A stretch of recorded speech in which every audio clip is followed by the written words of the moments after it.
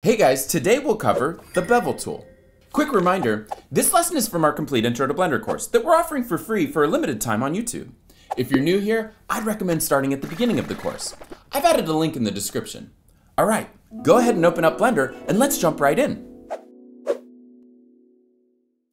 To begin this lesson, let's start a new file. So go up to your File menu option and pick New, General. No need to save the file you're working on. And we'll start as usual with our default cube. Go ahead and roll your mouse wheel forward to zoom in. Then press Tab to switch to edit mode. And let's drag out this tool set. So hover over the right side of the tools, click, hold down, and drag it to the right until we see the names of the tools again. And in this lesson, let's talk about the Bevel tool. Now first, go ahead and click once in space to deselect everything. Then press 1 on your keyboard, not your number pad, but on the regular keyboard.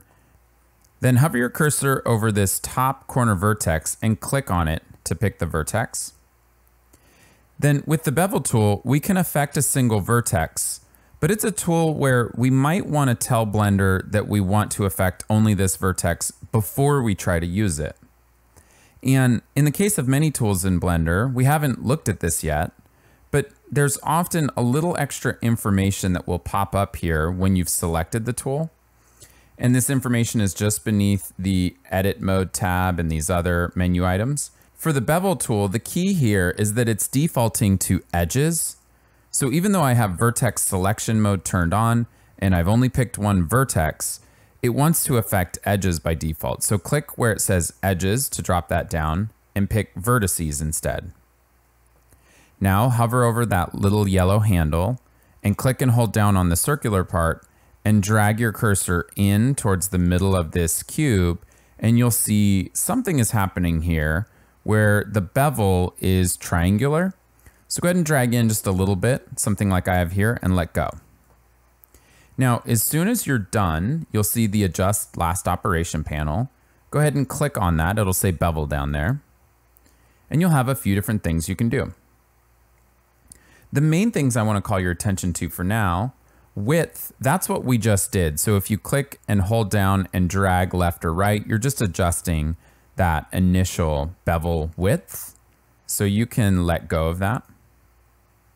Segments, go ahead and click and hold down on segments. Because we only had one segment, it's just a flat triangle, but notice if you start to drag to the right, all of a sudden you get many more segments, which means that you can have a much more rounded or smooth beveled corner there. I'll orbit a little bit so we can see the angled view and zoom in a bit so we can see it a little better. You'll also notice the shape. So go ahead and click and hold down. If you drag that shape to the right, it'll become a little bit more pointy and kind of pointing out and away. If you drag it to the left, it will actually concave in and can come all the way in depending on how far you push that. So you can have kind of a carving out, or you can have it kind of rounding over at the corner. And then of course you could come back and adjust the segments or the width and kind of play around with these relative to one another to get some sort of interesting corner bevel going on.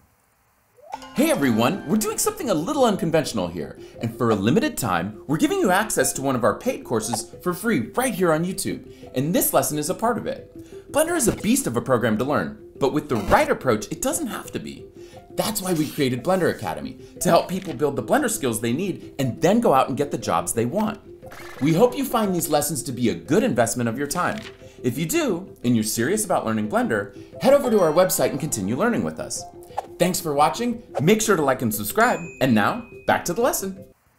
Now let's contrast this to how the Bevel tool would work if we were using it on an edge. So let's undo back, Control Z to before we did the bevel. Then press the number 2 on the top row of numbers on your keyboard and click on this edge near you to select it. Now we'll have to change the Bevel tool to affect edges instead of vertices. So where this drop-down menu says vertices, go ahead and click on it and switch it back to edges. And then hover over the yellow circular handle here, click and hold down and drag it in towards the shape, and you'll notice that you're beveling it again. Let go, and your Adjust Last Operations panel, if you had left it open last time, it'll default to open like mine. If it's closed down at the bottom, you just click on the name Bevel and it'll pop up.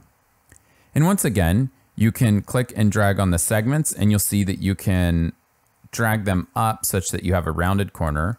I'll orbit around so we can see this a bit better. And we can play again with the shape. We could drag it in and it'll be rounded in. We could drag it out and it'll be a little sharper of a corner. Okay, so we can bevel a single vertex. We can bevel a single edge. What if we want to bevel multiple edges or vertices together? Let's try that. So Control Z to undo back. Let's say, I'm going to roll the mouse wheel out to zoom out a bit. Let's say we want to get all 4 edges on this side, on this face here. We want to bevel them all together. Well, we could select the face, and then Blender will know that all the edges attached to that face are what we'll need to bevel. So let's try that. Let's press the number 3 on that top row of numbers on your keyboard. Click once on this face here to select it. The bevel tool, if it's defaulting to edges, that'll work great. Go ahead and hover over this circular handle, click and drag it inwards. And eventually you'll see that you have that flat default bevel. Go ahead and let go. Then in your Adjust Last Operation panel, you can adjust the segments, and all the same tools apply. So you can play around with the shape and the segments until you have something you like there. And that got all of those edges together. And it left the rest untouched. Now, if you didn't need all of the edges, you just wanted certain ones to bevel, let's undo back, Control Z. Then click once in space to deselect everything. Press the 2 key on that top row of numbers on your keyboard. And then let's select these 3 edges. Click once on this edge, hold down Shift, click once on this edge, and with Shift held down, click on this edge. So let's say we only were worried about these 3. You just pre-select them as we've done, and then use the tool as we've been doing. So click and hold down and drag this in until you get your bevel started. And then in the Adjust Last Operation panel, you can play around again with adjusting those settings. Now, 2 more things to note. Let's undo back a step, Control Z. If we want the entire object to be beveled, every last vertex and edge on it, then we'll need to select all of the object or all of the faces in the object. Remember to do that, first we'll want to press 3 on the top row of number keys. And then we'll want to switch to a wireframe view. So come up to the top right and click on the viewport shading for wireframe. Make sure that X-ray toggles on. And then click and drag a selection window around everything. Then you can come back and switch solid shading back on. And so long as you're in your bevel tool and you have the edges as pre-selected for being what you want to affect here, then you can click and drag this in until you see that bevel working. And then again, you can adjust the segments and the shape and get that all working how you intended. Okay, the last thing I want to show, Control Z to undo back. Click once in space to deselect everything.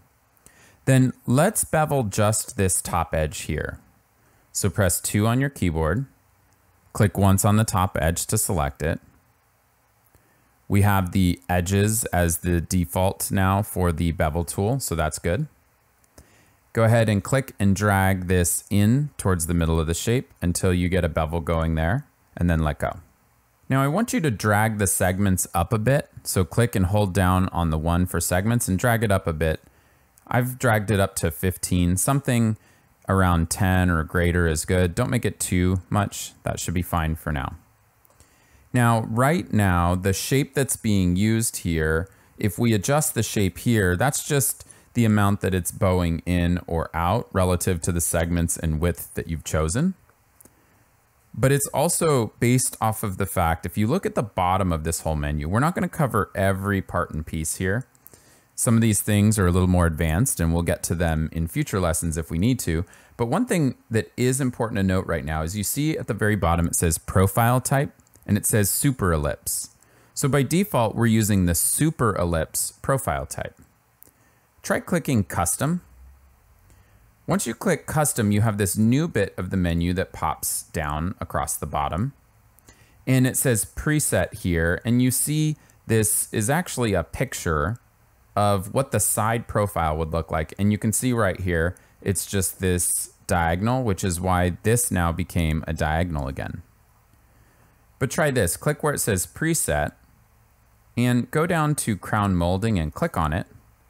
And you'll notice now that this shape here has changed. The profile that you see here has changed.